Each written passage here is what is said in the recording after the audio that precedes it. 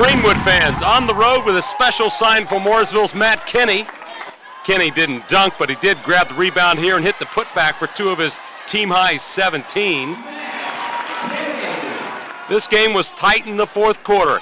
Anthony Rice for the 3, and it's a 1-point game. 1 second left. Rice at the line. 2 free throws will win this ball game for the Woodmen. But watch this, it won't go. He misses both free throws as Mooresville hangs on for the win, 47-46.